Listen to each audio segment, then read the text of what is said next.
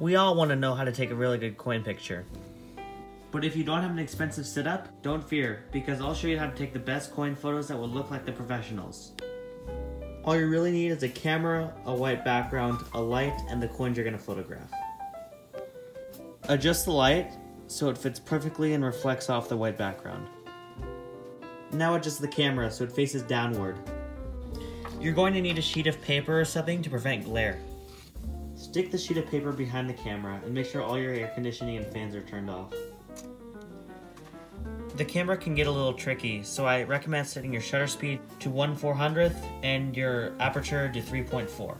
And you want a macro lens function on. Your ISO also needs to be as high as it can. Take the coin you're going to photograph and place it on the camera in front of the real-free box. Carefully zoom in until all you can see is the coin. And there you have it. So now let's do this coin.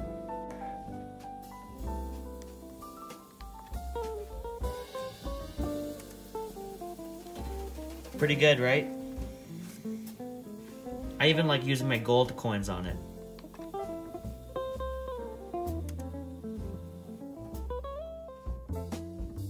Now that you know how to take photos like PCGS Trueview, you can really start to experience your collection in full HD.